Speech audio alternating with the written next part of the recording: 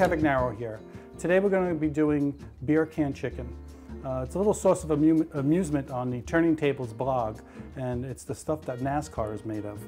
We have a chicken weighing about 2.5 pounds.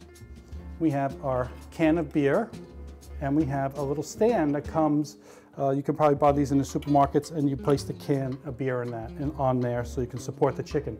Although you don't need to do it, and we will not be using that today. We're going to take our chicken, place it in a mixing bowl, and we're going to add some seasoning. We have a little rub here, with some herbs. You can use anything you like. You can use things as simple as just salt and pepper. Anything you like. A little jerk seasoning works well on this. And your little olive oil or vegetable oil. I use olive oil. You're going to take your chicken, you're going to rub it up, season it. You're going to open up a can of beer, 12 ounce, wide mouth. You're going to pour out about 1/3. That's for you while you're enjoying making your beer can chicken.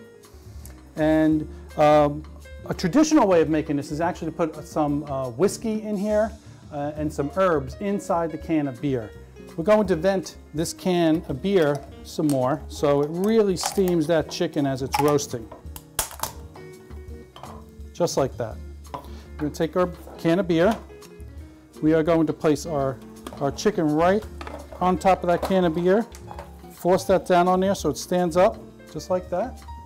And you're going to place this in the oven at 400 degrees for about 1.5 hours. You can tell when it's nice and moist, the juices will be on the bottom of the pan, they'll be dripping out, and the aroma is absolutely fantastic. And you'll really enjoy this. You'll be making this all the time. And this is also very easy to make on the barbecue. And here we are, 1.5 hours later. We have our beer can chicken, and let me tell you, this thing smells fantastic. The first time I did this, I was laughing when my wife gave me the recipe. This thing worked out really well, and it's a real favorite in our home right now. You have the nice pan drippings there. You're going to take your can of beer out, and do not use the can of beer. It's finished, it's done.